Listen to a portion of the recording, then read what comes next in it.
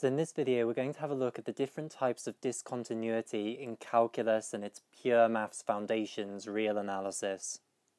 So a discontinuity is a point where the function is not continuous. So remember, here is the definition of continuity at a point p, that 1. The limit as x approaches p of the function f of x must exist, and 2. It must equal the value of the function at p.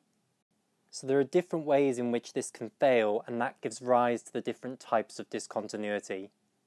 So we'll go from simplest to most complicated. So starting with the simplest type of discontinuity is called a point discontinuity.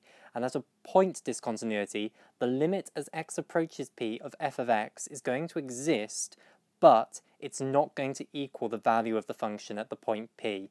So a picture of a point discontinuity is something like this. So here is our graphical representation of our function, and here it has a hole. This is the point P, where there is a point discontinuity. And you can see that the limit as x approaches P is going to be the value that you would expect it to be, i.e. it's going to be where that hole is in the graph. But the value of the function at P is down here. So it's as though I've snatched it out from there and then put it down here. So when that happens at a point P, we say that there is a point discontinuity at the point P. There is another name that people use for this type of discontinuity, and it's a removable discontinuity. And the reason that it's called that is because you can imagine fixing this and making the function continuous at the point P. All you would have to do is redefine what the value of the function is here. Say it's no longer this thing down here. Instead, ask what is the value of the limit as x approaches p of f of x, it's that value, and redefine the value of the function to be equal to that limit, so that what the function is approaching is going to be the value of the function at that point p. So you can fix it, and for that reason we call it a removable discontinuity, and you can fix it very simply. So the next type of discontinuity is slightly more complicated, but it's still very simple. So it's called a jump discontinuity, and in this case the limit as x approaches p of f of x is no longer going to exist. However, the second best thing is true, that the right-hand limit of the function as x approaches p and the left-hand limit are both going to exist. However, they're not going to equal one another. Of course, if they equaled one another, then the overall limit would exist. So here's a picture of what this graphically looks like. So this is our function, and this is the point P here where there is a jump discontinuity. And you can see that the left-hand limit of this function is going to be this value here. So as you get closer and closer to P from the left, you're going to approach a value something like this. But the right-hand limit is going to be totally different. As you approach P from the right-hand side, you're approaching this sort of value, so something totally different. So they're both going to exist, but they're going to be different to one another. The value of the function doesn't actually really matter at the point P. It's not going to change what the right and left-hand limits are. But in the case of this picture, I've attached it to the right-hand side of the function here, and we've got a hole here. So hopefully you can appreciate why this is called a jump discontinuity. It's because if you were plotting this function, drawing it with a pen, you draw this side and then you'd get closer and closer to the point P, and then as you get to P, you're going to have to take your pen off the piece of paper and you're going to have to jump up to here, and then you can continue on plotting it continuously. So the third type of discontinuity is called an infinite discontinuity, and in this case both the right-hand limit and the left-hand limit are going to exist. However, one or both of them is infinite, either infinity or negative infinity. So we're expanding our definition for the limit of a function from just the epsilon delta definition for a finite limit to include the definition for the limit of a function being infinity or negative infinity. So a beautiful example of an infinite discontinuity is the function 1 over x at the point 0. Here, if you look at the left-hand limit, it's going to negative infinity, and if you look at the right-hand limit, it's going to positive infinity. So this is an example of an infinite discontinuity. So now things get complicated. So this is the end of the simple types of discontinuity. So we group these three types, removable, jump, and infinite discontinuities, together, and we can call them the simple types of discontinuities. Another name is discontinuities of the first kind, or discontinuities of the first type. And the discontinuities that we're going to look at now, these much more complicated types, they are then called discontinuities of the second kind. So discontinuities of the second kind then. So if a function has a discontinuity of the second kind, it is more complicated than if it has a discontinuity of the first kind. Generally, functions with discontinuities of the second kind are in the realm of analysis rather than calculus, whereas these types of discontinuity, they can crop up in calculus courses. So the definition then for a discontinuity of the second kind, in this case, one or both of the right and left-hand limits for the function as x approaches p is not going to exist.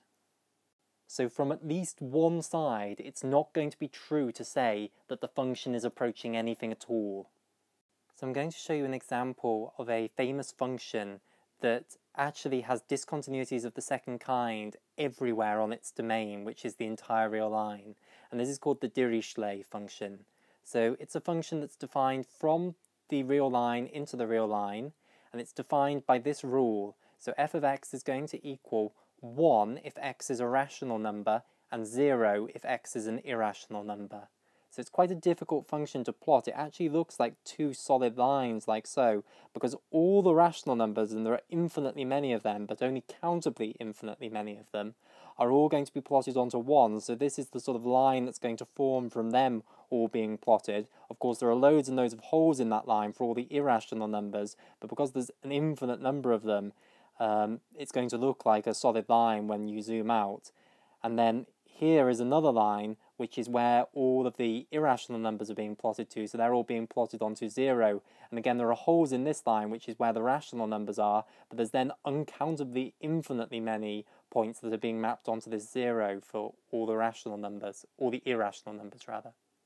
So in the case of this function, every single point in the real line is a point where there is a discontinuity of the second kind.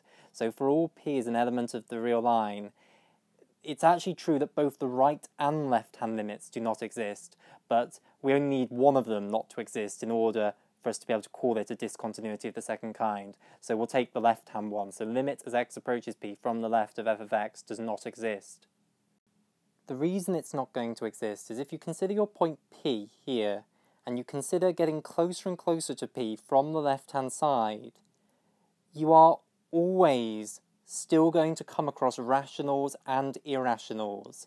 If you consider a tiny little interval around p, so I've magnified it up here, so we've got this interval p minus delta to p plus delta, whatever delta you pick, as long as delta is greater than 0, even if it's absolutely minuscule, inside this interval here, to the left part here, in this gap between this bit and p, there are still going to be rational numbers and irrational numbers there. So the function is still going to be jumping from 1 to 0, 1 to 0. And that is true no matter how indefinitely close you get to p. So you're always going to continually be jumping between 1 and 0 as you tail into p from the left-hand side.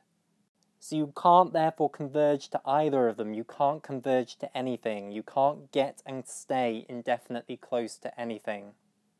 So there is a claim there that needs a little bit more explaining. How do I know that this is always going to have rational numbers and irrational numbers inside of it? So I've taken that bit of the interval that we're interested in, the bit from p minus delta to p, the left side of the interval, down here, and I want to now explain why this interval is always going to have rational and irrational numbers inside of it for all delta greater than 0. So let's start with the explanation as to why there must always be a rational inside this interval. So you can always find a rational that is below the lower boundary of the interval, so to the left of the interval, and you can always find a rational that is above the upper boundary of the interval. That is effectively the Archimedean property, because you can always find integers that will satisfy these things, and integers are rationals. So the Archimedean property says that you can always find a natural number that is bigger than any real number, so this real number p will have a natural number that is bigger than it. Now the Archimedean property of course works in the other direction as well for the negative integers, so you're always going to be able to find an integer that is lower than this real number p minus delta. So yes, we can find rationals that are on these two sides. We'll call this rational here a and this rational here b. What we can now do is do an iterative process to find a rational that is going to be inside this interval. And actually, in this case, it's really simple in the case of this picture, but in general, you might have to do this a few more times.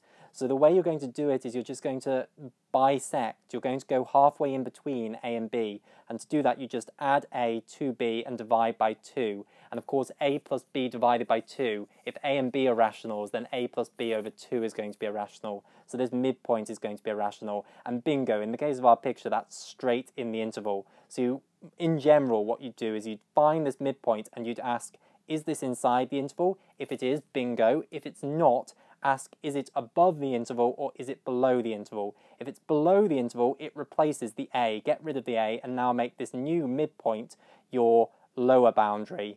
If it's above the interval, then get rid of b and make it your new upper boundary. So let's say, in general, that this had been above the interval, so it had replaced b, then we'd now be considering this interval from a to here, and we'd have our interval of interest, p minus delta to p, somewhere in between these two. So you're always trying to keep your interval inside these two rational points.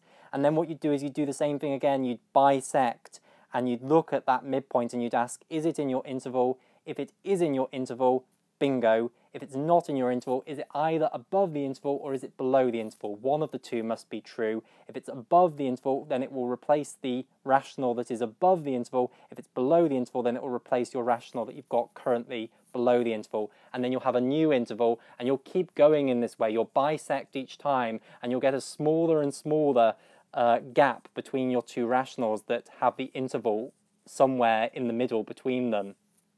So I've drawn a bigger picture here to show what I mean better. So here is a and here is b, and you can see here is the interval p minus delta to p. So I'd start with a and b, and then I'd go halfway in between them. This is not inside the interval, and therefore we look, is it bigger or smaller than the interval? Is it above or below the interval? And it's clearly above the interval, so we'd use this and replace our upper rational with it. So we'd now be looking at a to this, and we'd half them, so we'd add this one to this one and divide by 2, and again we still end up with another rational. So here is that midpoint, and then again we ask, is it inside the interval? No, it's not. It's above the interval, so it's going to replace our upper rational. So this one is gone, bye-bye, and now we've got this one. And again, each one of these that we create, these new numbers that are replacing our old numbers, they're guaranteed to be rationals because of the way we're forming them by adding the two rationals together and dividing by 2. So this new blue point is a rational. And then you'd have the interval from a to this, and you'd half again, and oh bingo, that's then in our interval. So we're guaranteed eventually to end up with a rational that has to be in that interval, because each time the distance between our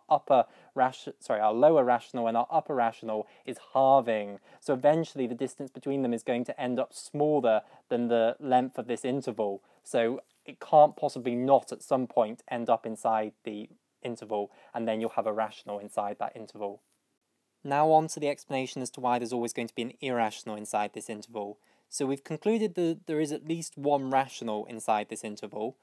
I want now a second rational inside that interval, and I can very easily do that. All I need to do is imagine creating an interval inside this interval that's small enough so that it doesn't include the rational that I've already got, and then I know that there's going to be a rational inside that interval following the exact same proof that I've already used, so I'll then have these two separate rationals inside my interval. So I'm going to call my two rationals x and y here, and x is the smaller one, y is the bigger one. So now what I can do is consider that difference between them. I can consider what is y minus x, so that's that little number there, that little distance, and that's going to be a rational number because y and x are both rational numbers. What I can now do is try and build you a new irrational number that's going to be in here by taking my rational number x and adding on a fraction of this difference, this little distance here, such that the fraction that I add on is going to be less than 1 and is going to be an irrational fraction. Because if I do that, my new number that's going to be inside here will then be an irrational number. So I'm just going to use the square root of 2 over 2. The square root of 2 is roughly 1.4 something something something. So if I divide it by 2, it's then going to be less than 1. It's going to be 0.7 something something something. So if I use this fraction, multiply it by that distance, which is a rational number, y minus x, and add that onto x, I'll have something that's in between x and y and is therefore inside this interval. And this thing cannot possibly be rational, because if it was, it would then imply that the square root of 2 was rational, because all the other things are rational. So I've put my new irrational number there in red in triumph. And just to emphasize again, the reason I can conclude this must be irrational is because if it were rational, then I'd have this is a rational number. What I could then do is subtract x from both sides, and I'd then get that this bit that's left on this side is still a rational number, because it was a rational number minus x, which was a rational number. So a rational number minus a rational number is a rational number. And I can continue on this argument. You know, I can then multiply both sides by 2. That doesn't change the fact that this side is going to be a rational number. I'd then be left with just square root of 2 times this is equal to a rational number. And then I know y minus x is a rational number, so I can divide through by y minus x, and dividing through by that is going to still leave this side being a rational number. So you'd overall conclude that square root of 2 is a rational number, which we know it isn't. So there you go, we've proven that inside this interval there is always going to be rational numbers and irrational numbers, and that holds for all delta greater than 0. So as you get indefinitely close to p, you are always still going to have more rational and irrational numbers in this tail end as you're tailing into p. So your function is always going to be dotting between 0 and 1, 0 and 1. Therefore it cannot get and stay indefinitely close to either 0 or 1. So it's not going to have a limit as x approaches p, and that's going to hold true for all p. So there you go, the Dirichlet function, an example of a function that's discontinuous everywhere, and the discontinuities are of the second kind. So with that, we'll end the video. Thank you for watching.